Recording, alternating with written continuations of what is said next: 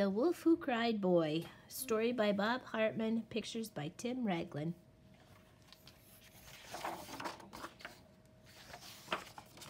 The Wolf Who Cried Boy.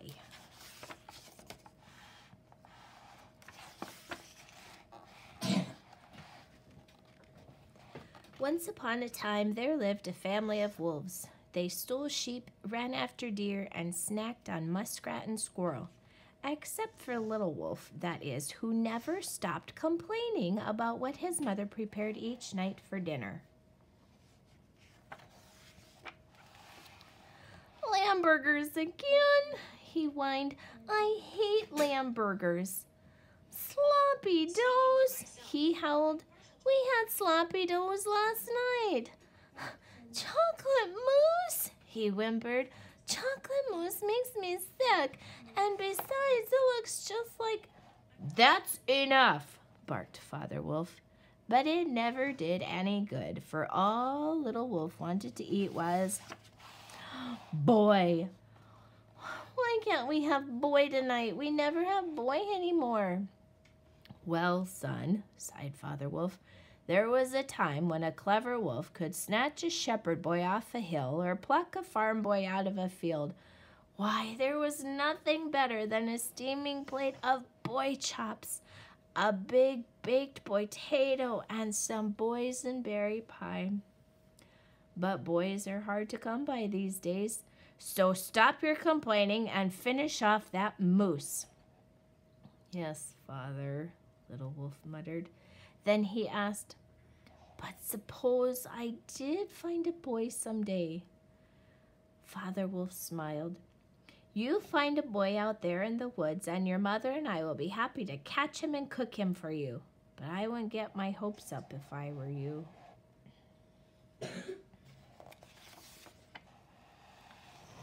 The next day, as Little Wolf made his way home from school, he sniffed the air. "Three pig salad," he moaned. "I hate three pig salad." And then Little Wolf remembered what his father had told him about catching a boy someday. So he decided to play a little trick and put off that awful dinner for a while. He ran home just as fast as he could, howling all the way, "Boy! Boy! I've just seen a boy in the woods. If we hurry, we can catch him."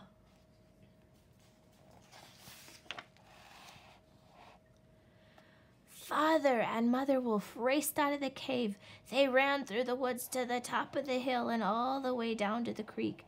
They peered into the trees and sniffed behind rocks and looked into every hollow log.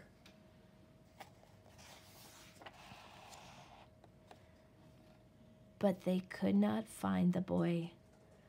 "We looked everywhere," panted Father Wolf. "Everywhere a boy might go. But we just couldn't find him. Better luck next time, son." Little Wolf tried to look disappointed, but it was all he could do to keep from laughing.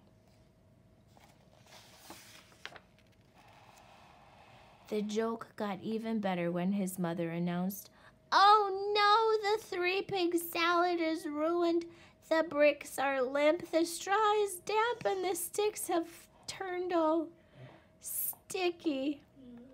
"Don't worry, dear," Father Wolf said. "We can make do with snack food tonight."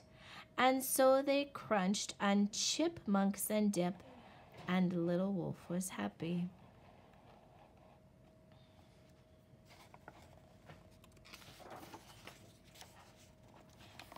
So happy, in fact, that he decided to try the same trick the very next day.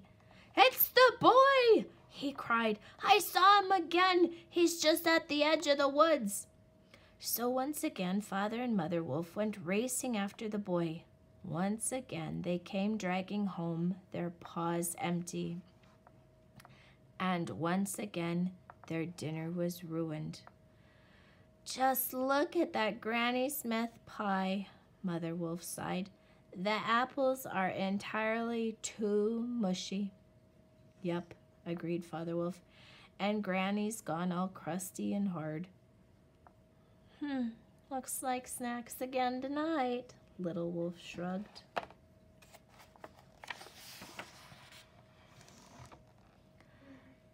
But the smile on his face made Father Wolf wonder.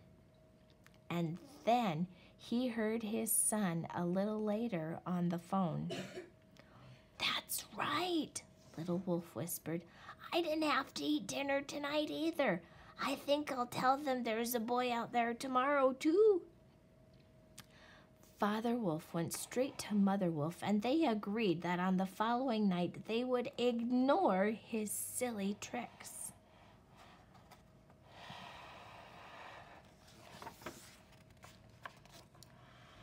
The next day, Little Wolf made his way home from school as usual. He could smell the awful odor of hot, steaming musk-ratatouille as it floated out of the cave, and was just about to holler, "Boy!" when the most amazing thing happened. There, walking through the woods before him, were more boys than he had ever seen.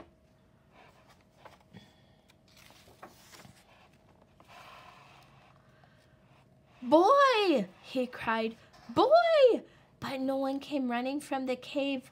"Boy!" he howled. "Boys!" But still no one came. So he ran into the cave shouting, "There are boys out there, dozens of them, big ones and little ones, fat ones and skinny ones, enough to fill our freezer and Auntie's freezer too." But his mother just shrugged and said, "Oh, that's very nice, dear, but I already have our supper planned." And Father Wolf hid his face behind the newspaper. And that's when one of the boys stuck his head in the cave. He was the mischievous type, a lot like Little Wolf, in fact, and he had crept away from his scout pack to have a closer look. "See?" Little Wolf shouted. "There's one of them now." But even though the boy tiptoed right into the cave, Little Wolf couldn't get anyone to look. "There's a boy on the couch!" he howled. "That's enough now, son," said his mother. "You're not fooling us again," added his father from behind the paper. "We're on to your little tricks."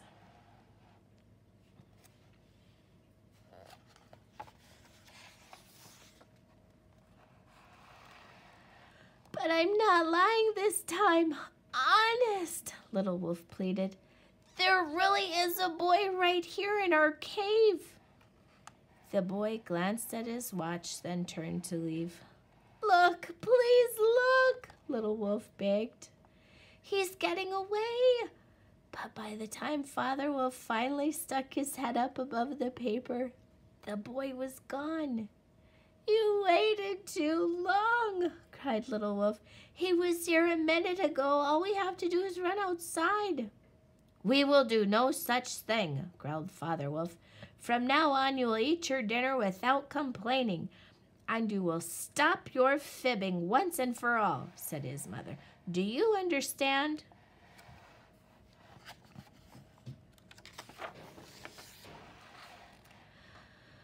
"Okay," Little Wolf sighed. So from then on, Little Wolf ate lamb burgers and 3-pig salad and even grew fond of Granny Smith pie. And he never, ever cried "boy" again. And that's why the boys, at least, lived happily ever after.